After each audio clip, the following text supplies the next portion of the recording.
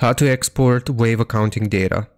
So here I have just logged into my account, and once we have logged into Wave, we want to click on our name in the top right corner and then choose the option for business settings.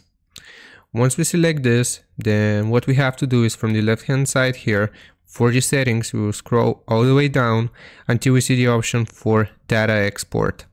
Click on it and you will see this. We have the accounting options for export, so we can export all transactions for Excel or export all transactions as CSV, and we can also export all receipts as a zip file. So I'm gonna do export all transactions as CSV, and it will show us this. Export request received. We'll send an email to the email address that's associated with your Wave account here, and it might take a little bit of time to receive it. So I'm gonna pause and I'm gonna go to my email here, and I'm gonna show you what it looks like. So it's going to look a little something like this. Your data export is ready, download data export, and we just want to click on this button here, which will download the file, as you can see.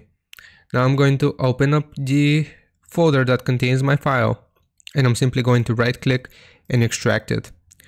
Now you will be able to see all of your different CSV files. We have accounting, bill items, customers, and vendors, and we can upload this data wherever we may need.